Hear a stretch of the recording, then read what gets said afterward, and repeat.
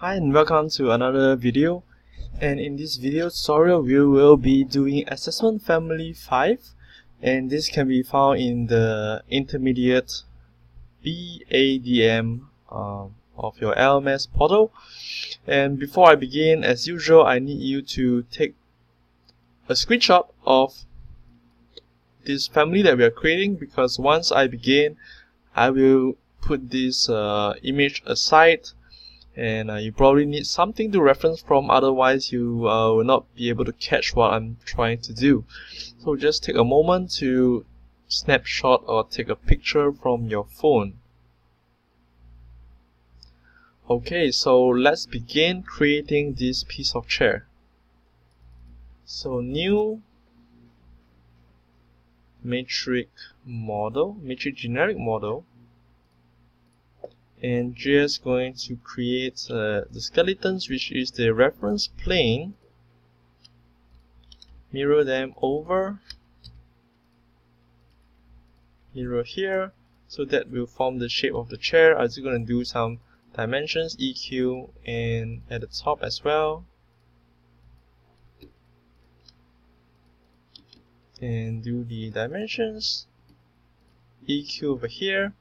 Here will be probably the length, okay, length parameter over here, and the other one would have a parameter of the width here, and I'm just going to set it just to follow the picture. The length is 700 and the width is 600, so that will be the shape of the chair. Okay, and I will not draw the top first. What I want to draw is the legs of the support of the chair, and I'm just going to go to the left elevation to do that. So the supports for the chair is 2 square hollow pieces. So I'm just going to do that using the extrusion, and just wait, before we begin I need a reference plane, because I want to keep it at 800, because the height of the legs is 800. So just change this to 800, and now I will begin creating the legs. Rectangle, align them to the reference plane, and here you go. And you can see that it's a hollow shape, and the distance or the thickness of the frame of the chair is 20. So here I'm going to change it to 20, and the bottom shall be 20 as well. I'm going to lock all of them in their position, and here is 20 as well. Okay, here you go. Lock this, and let me see what else. Okay, press the green tick, go to the floor plan view, and the thickness of this is also 20, so the extrusion start, I'm just going to make it 20.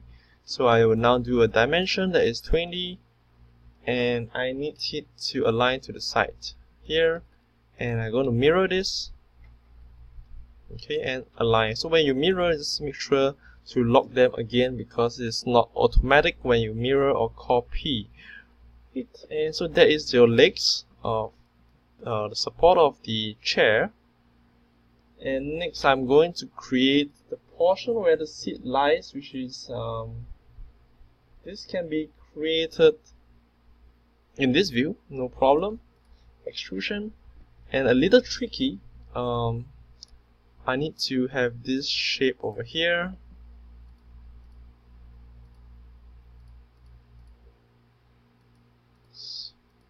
and here you go. So something like that, okay, because I need to align here to here and here to here.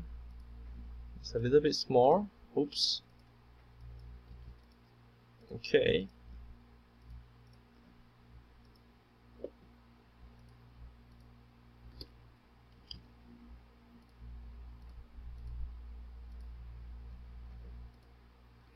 this is okay. It's supposed to be this line over here, that's why I got some error. And this side, is, let me see, okay, So there's a lot of alignment going on.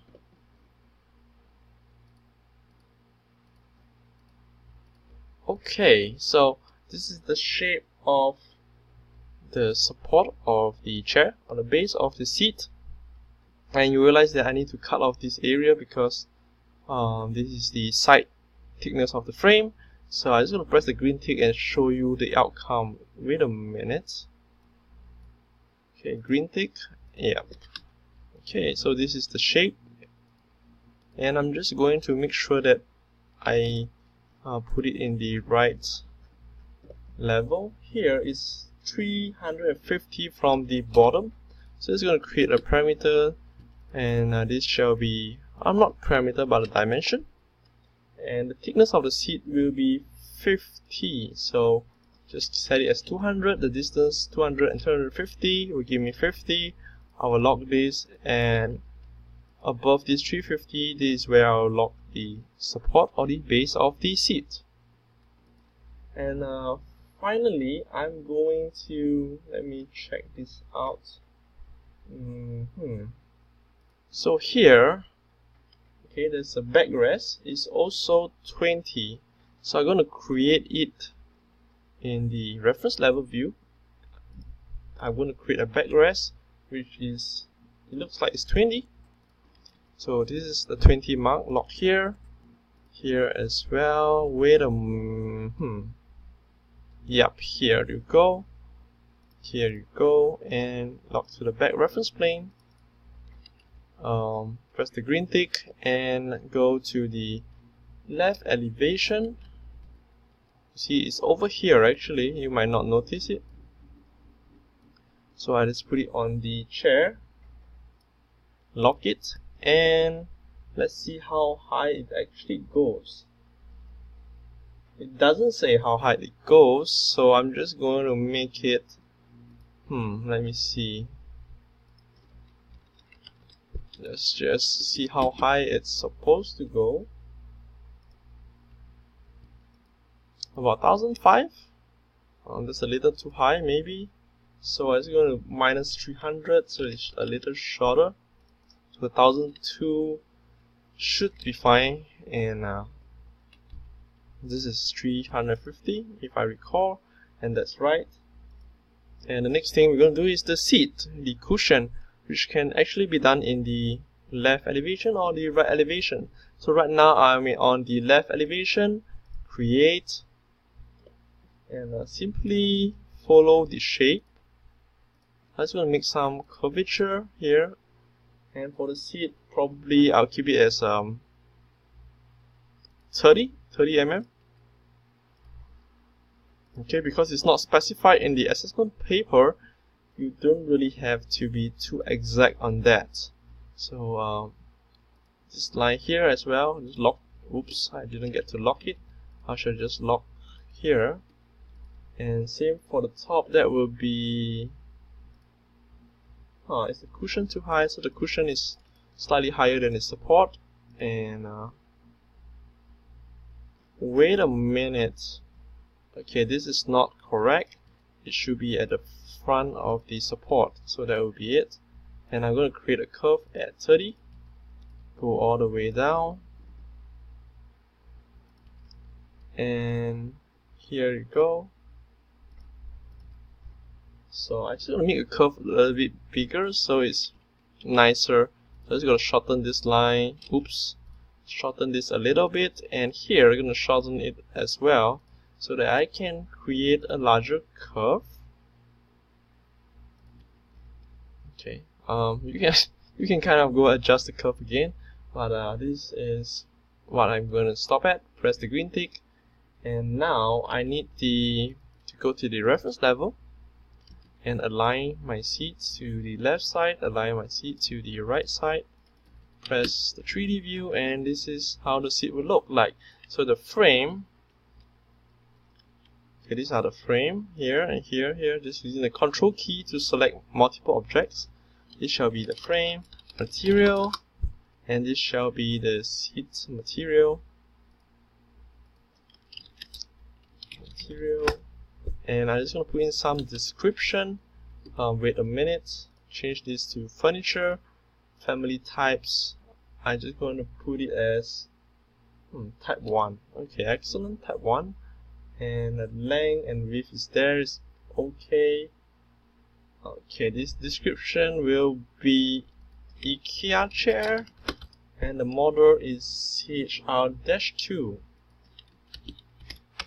Okay, and that's all for this family. So thank you so much for tuning in and learning to create this family for your assessment.